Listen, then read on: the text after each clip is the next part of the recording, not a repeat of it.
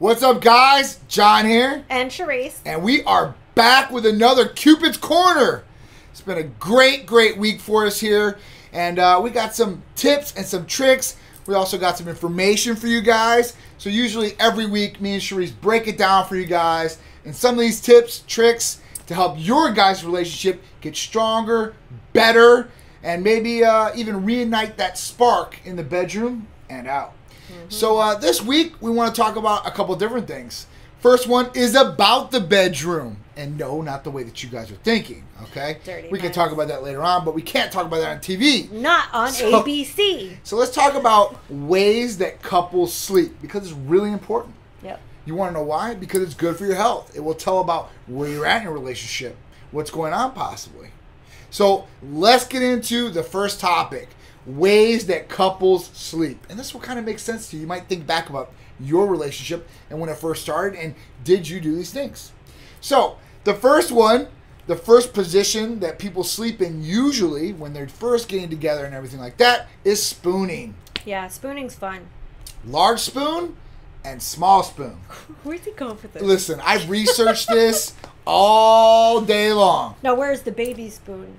There's no baby spoon unless you make a baby spoon. So we're not making any baby spoons here, okay? We're talking about the larger spoon, which is the outside partner, and usually that is the most protective one. Now I can't say it's a male because we have I was gonna say, is that supposed to be a male or female?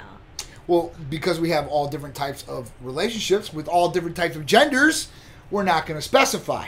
We're going to say that the outside spoon, the larger spoon, is the more protective person, right? That's usually the person that puts the arm over the other person, which is the little spoon, who's getting protected by the larger.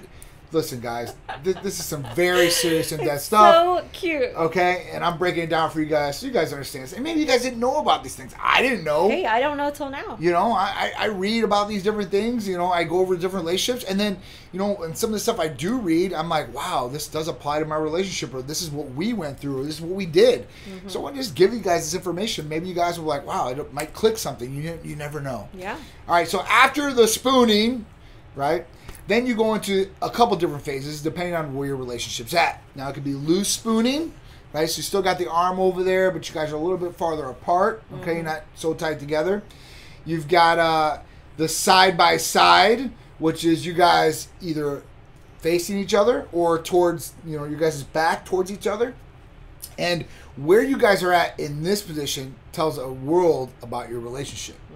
Because if you guys are back to back and you guys are both spread to the very edges of the bed, then that can say that, hey, listen, something is uncomfortable in the relationship, or you guys are not as tight as you used to be. What if the bed is really small? So if the bed is really small, so we'll get into that later, but you don't want to have a small bed either. All right? It will disturb the sleep patterns of your partner, because you might be bumping them, you might be moving in the night, the mattress might not be one of those awesome ones that you can set your side and they set their side. We're not that updated, okay? I don't have that. We've got a regular mattress where if you move and you toss and turn, you're probably going to keep your partner up, okay? That's not nice. If you're snoring and stuff like that, that's a whole different subject. But if you're closer, you're obviously going to hear it, or they might be snoring in your ear. I told John, you just use a pillow, put it over their face. It'll handle that snoring for you. So if I don't show up for next Sunday at Cupid's Corner, you know what happened to me. He doesn't snore, he's fine. So that's another one. Now, you also have the Hollywood-style sleeping position. This is something that you usually see in movies, you see in TV shows, and you guys will know exactly what I'm talking about. And you might do this with your significant other. Wait, me and John used to do this until he had a bad shoulder. It's called the Hollywood style. I didn't know that. That's where, usually the male or the predominant person, alpha, whoever it is, because we're not talking about different genders here, is laying back and has the arm, and then this one's like this. And then you just put your arm over and you're sleeping like this, right? Now, a couple different things happen. Now, this might work for some relationships and some people. It doesn't happen for a lot of people because different people sleep different ways. So some people like to sleep on their sides. Some people like to sleep on their stomachs, right? Some people do and can sleep on their backs. And the person that has the alpha who's having that has to sleep on their back. If the woman's usually going to sleep, or the person is going to sleep on their shoulder and the inside. Now, that person has to be comfortable, too, with the person's body that they're laying on because they won't get good sleep either. Mm-hmm. The whole point of you guys sleeping is to get good, restful sleep because it's good for your health, okay? And it's good for the relationship, too, as well. So these are just some of the different positions that you guys might be sleeping in, or it can tell a lot about your relationship. And, you know, if you don't believe me, go on Google, research couples sleeping positions, and you will see a lot of information. Way more information than I thought was going to be on there. Yeah, I mean, me and John used to sleep like that, and now we sleep with our backs turned to each other. Yeah, but close. Yeah, no, we sleep close. Yeah, I just like sleeping on my right side. He'll sleep wherever. I toss and turn. He's got the dog on his side. We do this thing where like the dog sheds, right? No. So the dog stays on his side of the bed, and that means he has to sleep a certain way, and then eventually he gets over it, and then he's got to get the dog off the bed so he can get comfortable. That's not true at all. So the reason that I sleep different is because I have 2 bad shoulders. I have slap tears. Superior labrum, anterior, and posterior tears. Ouch. So at that point, it's very, very uncomfortable for me to sleep, and I do like to sleep on my sides. Even if I was to sleep on my stomach, I get pain. If I sleep on my back, the shoulder like falls out of the little ball joint action, the labrum that's in there. So at that point, listen, it's uncomfortable in any way. But I do like to sleep on my sides. I think that's the best thing. I get the most rest that way. So I think one of the most important things, though, is to sleep together and to try to coordinate the bedtime together. Absolutely. Because a lot of people, I know you guys work different shifts, and you know, maybe somebody works a night shift, morning shift, whatever it might be, and then now all of a sudden, you know, your partner is sleeping totally different hours as you, and you know, you got the TV on in the middle of the night, and the person doesn't want the TV on, or you got your little lamp on, now it's shining in their face, and you know, you have to be considerate. Even cell phones or tablets at this point, because it's bright. I mean, you can turn it down, but it's still bright. They illuminate blue light. Okay, which can and is proven to actually disturb your sleep patterns or maybe keep you up. And this could happen to your partner too if they're looking at that stuff. Now, some devices and stuff like that, you can turn that light off, which is pretty cool. You can wear glasses, but are you gonna wear these glasses in bed before bed? You know, maybe I guess. I just got some really cute clear ones. I was gonna put them on for you so you can see. I think they're really, really cute. I like that. That sounds good. It's cute. No. So this is just some of the different things that you guys can do. Now, obviously, if there's any problems in the bed, like people snoring and stuff like that, address it with your partner. There are different ways that you can get possibly over the snoring issue. If you don't tell them, just keep nudging them, it's just going to keep happening. Okay, and it's going to disturb both your sleep patterns still at that point because you're going to be waking up, then you're going to nudge them, it's going to wake them up. It's going to be a problem for both of you guys. Okay, so that's the first thing, all right? Health and sleeping together in the relationship in the same bed, and make sure you're coordinating to have times together so you guys are sleeping together. It creates more of a bond for you guys too as well. You wouldn't think it, but you guys in that bed, plus comfortability. You know, some people can't fall asleep without their significant other near them or by them. I can't. Or want them by them because they feel more comfortable about it. You know, now if you do this, you know, you could become codependent on your partner or spouse. So at that point, that might work for you guys. It might not work for you guys. It works for us, but it might not work for other people out there. And, you know, most of the information I've read about couples spending all their time together usually says negative things. But I and her are the living proof that, listen, it can work for some couples, and every couple is usually different.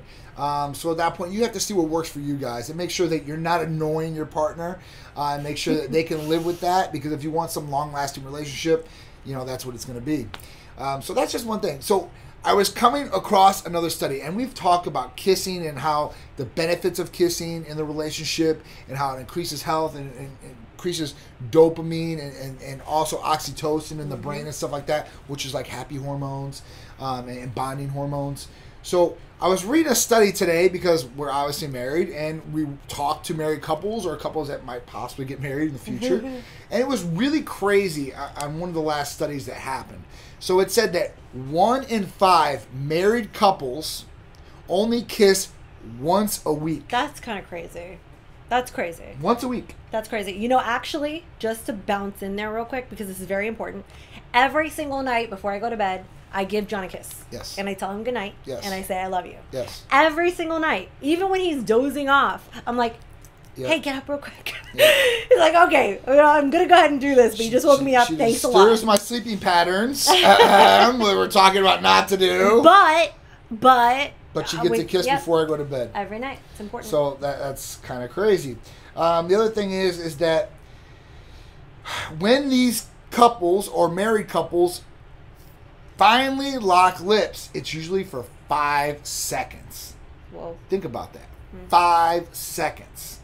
And at that point, more than 40% of those couples might not even kiss at all. So it's pretty crazy. I find that a little crazy. Yeah. Don't you think that's when unhealthy? they finally do lock lips, it will no longer last than 5 seconds for 40% of them, excuse me. So 40% of those couples that lock lips, it will only be for 5 seconds. So 60% of the couples could be kissing for longer, I guess. Okay, so funny thing That's is, better. I'm gonna drop this in there too because it was really funny and it's true. So, do you remember what Peter said this weekend?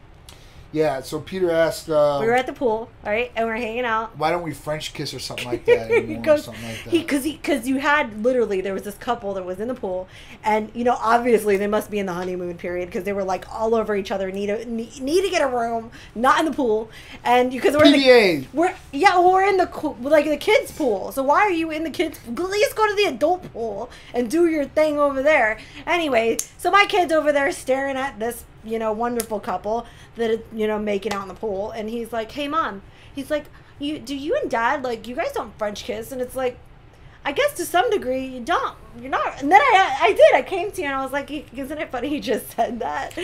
Well, because, you know, you're not really supposed to, I guess, you know, like, you shouldn't be French kissing all over the place. I think you can French kiss. I think that's really up to the couple where they're at and what the situation is, okay? And just, I mean, like, all over though. So just do every situation. And usually it's the new honeymooning couples or couples that are first starting to date and they're getting to know each other and starting to do this. So I looked up why, right? And it said this were the main reasons why people don't French kiss anymore. And me and Sharisse do French kiss, but we do it behind closed doors. Now we do kiss a lot as far as, you know, smooches and stuff like that on the lips, locking lips and stuff like that. But the reasons why. So one was there's not enough time. Now that you guys are together as a couple, there's work, there's family, there's all these different things. That was one. Funny. 2, you don't need to French kiss anymore to be aroused by your partner. I guess that has something to do with it. I don't know why, because I would think that French kissing, even if you were used to your partner, is going to help with arousal, right? With intimate contact, you know, because, I mean, listen, you can kiss your grandma on the cheek, you know who it is. Right. You know, when you're passionately going with the person, then obviously, you know, it should probably cause or stimulate more arousal. So that was another one. The other one was, you know, basically you don't need to anymore. There's just no energy into it. You should.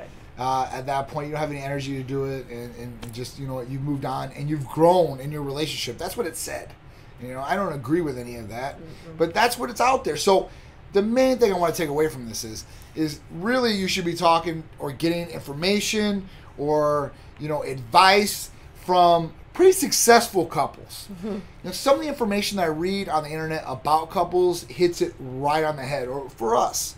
And maybe I'm wrong, because maybe there's couples out there that go along with this perfect. And maybe they are doing okay. You know, but most, you know, there's some of the things that I read that I'm like, man, this is death for the relationship. This is going down a one-way street and not coming back. Like you were set. I mean, I would probably ask John if there was a problem. Yeah. I would. Yeah. I would be like, is there an issue, or am I doing something wrong, or do you not love me anymore? Oh, God. Those questions, guys. Watch out for those questions.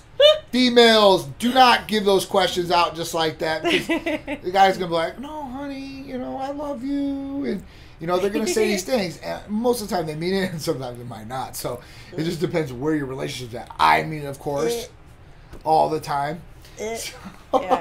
So, you know, this is just one of the surveys and some of the information that I've seen online. So if you're going online and you're looking for information to help you guys, first of all, you should be listening to us. Yeah, Cupid's Corner. And if you haven't seen every one of our episodes, you need to go to YouTube and check it out. Yeah. You can check out all the Cupid's Corners and get all this great information. And if you need to, press the repeat button and watch it again and again and again. Yeah. Maybe you're going to come across somebody out there that needs this information. Maybe you have a friend, you're like, you know, you're not that good at giving advice, or you haven't been in a successful relationship. Pass on the link, man. Tell them to go to Titan Medical Center YouTube, and we'll give you all the information. Males and females, we'll give you guys the tips and the tricks for success, okay? For Cupid's Corner success. So, guys, this has been another great Cupid's Corner segment. We love bringing this information to you guys. You got anything else to add? Oh, thanks, John, for doing all the footwork on all this cool research. See, guys can do this, okay? So it's good to always recognize that as a woman. Credit, giving credit where credit is due. Exactly. Both male and female, okay? Partners, 50-50. That's what it is, what it's all about. So, guys, keep it locked to our social medias, Facebook, Instagram, Twitter, and, of course, our YouTube.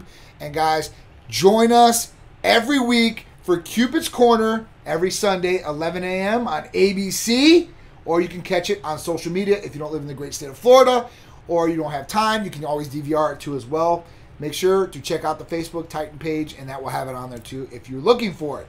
So, guys, it's been a great Cupid's Corner. Thank you for joining in. And I'll see you next week. See you then.